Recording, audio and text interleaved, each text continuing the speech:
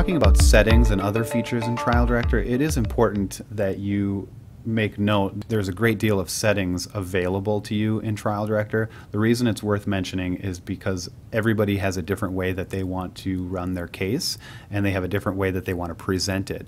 So all of your tools and features and options when you're in presentation mode, you can have it look a little different or feel a little bit differently, and that is definitely a big piece of setting up your case and one not to forget. If you go up to View and Options, you'll see you have a kind of a small options window here where just simple settings like open the last case at startup, check for product updates, automatically show current item when starting presentation mode. These are kind of not as important options, but definitely worth looking through. And media clips, you don't have any media clips in this case, however you might in yours. So just know that those options are available.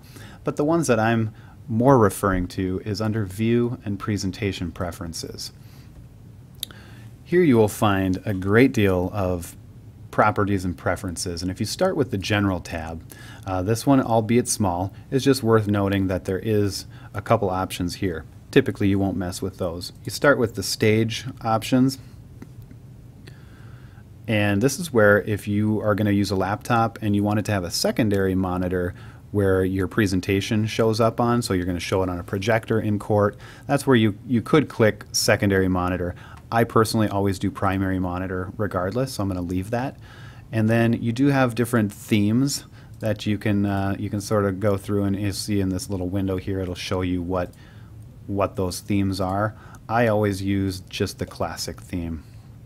Scrolling down here, hide toolbar, show tooltips, I always uncheck that, and I personally always hide the toolbar. That's just my preference, and again, why it's important that you go through here and sort of make those judgment calls for yourself. When you're transitioning from different zones, if you want to move a document from one side of the screen to the other, how fast do you want that to move? I prefer mine fast instead of smooth and gradual. These are some zone placement features and settings, and I'm not going to go through every one of these settings with you. You can just look through it and kind of experiment on your own time, and you'll see that what's important to you and what's not. If you click Exhibits, multi-page view allows you to use your mouse wheel to kind of scroll through multi-page documents, or if you just have one page on the screen at one time, you can page down one page at a time, and that's my preference, so I'm going to change that.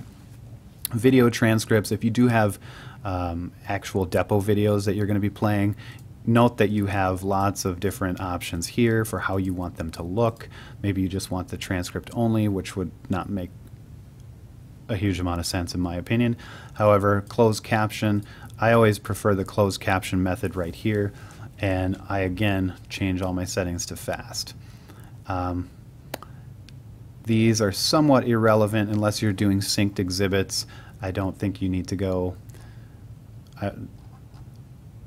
That's a whole nother video in itself, is syncing exhibits with your transcript, with your depos.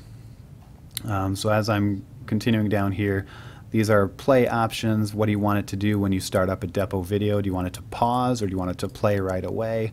Same thing when it's done with the video. Do you want it to close altogether or just pause? And continuing down here, same kind of thing for just a multimedia video instead of a depo video. I do the same thing. Transition speed, again, I always change those to fast. And going on to tools, this is where you can make adjustments to your default tool. When you double click out of something, will it go to the classic projection, the highlighter, whatever your preference is. I typically will leave it at classic projection tool. And as you scroll down, none of these are as important to me except this one. I prefer the overlap, and if you look at the little window, you'll see a sample of what it will look like when you do a call out. I like to do an overlap, and I don't like to see any animation or lines. I like to be nice and quick. Hotkeys, you can take it even a step further and create your own hotkeys and shortcut keys.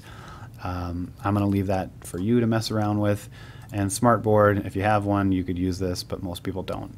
So I'm going to click OK, and that's, in a nutshell, rolling through the settings, but I think it's very important that you know about them and that you actually go through and take the time to see what the differences are and what your preference is, because if you're going to be running Trial Director, it's important that you're comfortable and that everything is set up how you want it.